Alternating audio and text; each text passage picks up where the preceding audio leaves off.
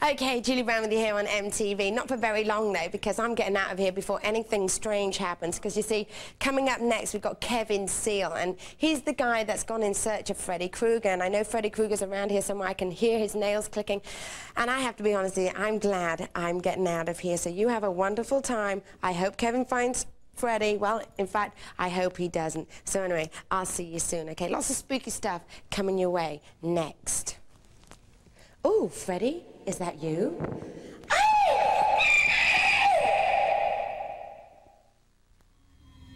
Mirror, mirror in my hand, who's the most gruesome dude in the land? Freddy!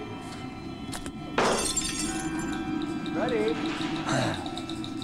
Oh, what a pity. 7 years bad luck for my new friend. Oh, Mr. Krueger!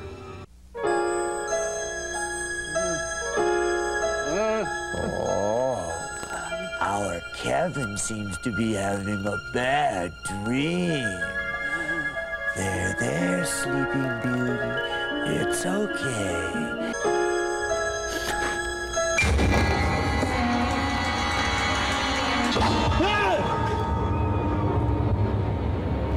Oh, I get it. It was a nightmare.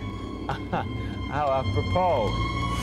Well, maybe if I could meet this Freddy character, I wouldn't have dreams about him, huh? Have a little tete-a-tete. Freddy! Freddy? Don't touch that dial, as if you could. Kevin's nightmare is just beginning.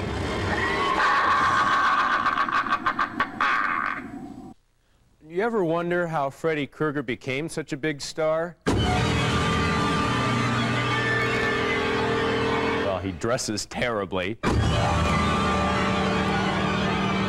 He doesn't even have a good side.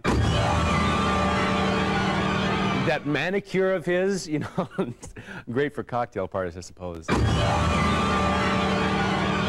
You know, I don't want to be cruel about this, but he has a terrible skin condition. How does he do it? Well, this is what I've heard. He stays in touch with all the big studio heads. Sal?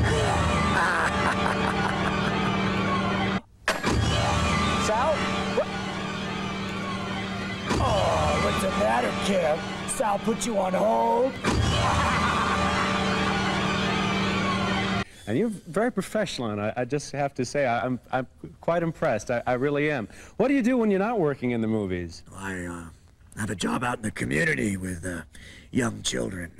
You know, I'm just so impressed. I misjudge you, Mr. Krueger.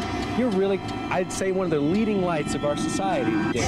It's small wonder to me that so many young people in the world go and see your movies and really enjoy